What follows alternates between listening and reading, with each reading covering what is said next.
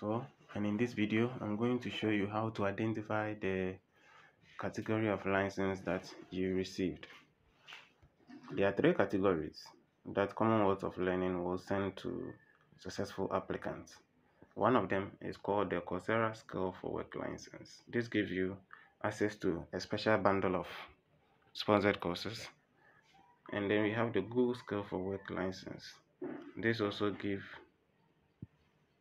you access to Google Career courses, sponsored courses. And we have the Udemy for Business license for courses on the Udemy platform. It is important to pay attention to this video because some of you received the invitation from Maxwell that you have been invited, your application is successful. But when you go online with a link, you don't have access to sponsored courses. They tell you either you are not joined or you don't see the enroll button on the courses that you want to enroll. So it is possible that maybe you went online with a different license whilst you have, let's say, whilst you have Coursera Skill for Work. Maybe you went online with Google Skill for Work. That one, you won't have access to the courses. The same applies to the Udemy for Business license. So with these three links, I will leave them in the description below. I want you to tap on each one of them if you have that challenge of you not seeing enroll button. I want you to tap on each of these links and test it yourself. Which one was given to you? Which one do you have access to? I'll go ahead and perform a live demonstration. So for example, with the Coursera one, Coursera Skill for Work license, you tap on this.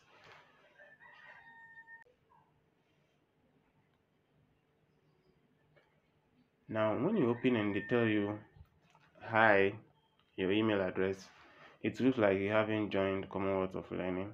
That is, if you sign in and they tell you this, you see this, it means you are not on sponsorship with this license.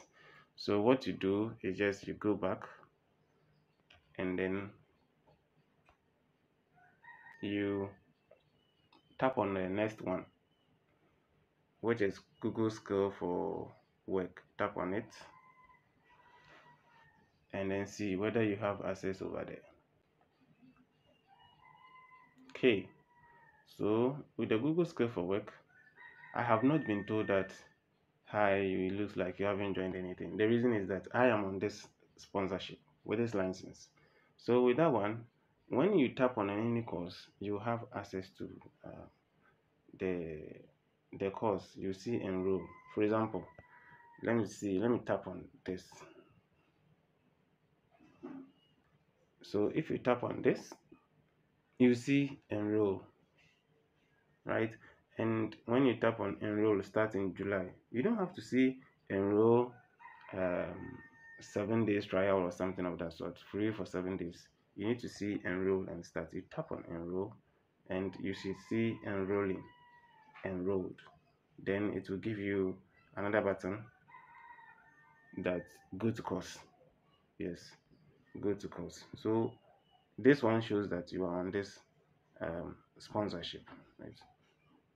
And they are telling me to reset my deadline.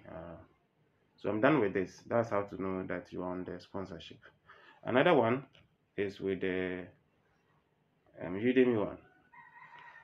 Udemy is straightforward. When you tap on the link, coolonline.udemy.com,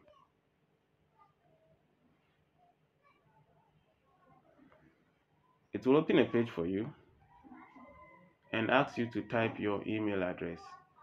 Now, please mind you, the email address shouldn't be any other than the one that you use to apply for the sponsorship or the one that you receive email from Maxwell or from your coordinator, wherever that you are in the region. You just type your email, the one that is on sponsorship. You tap on continue. Udemy will tell you you no longer have access to this business account because this email address was once an account over there. Or sometimes they will tell you that it looks like you have not joined. When you say that, it means you are not on this sponsorship. So please, if you try all these three and you don't have access to any of them, reach your coordinator. Send a message to your coordinator.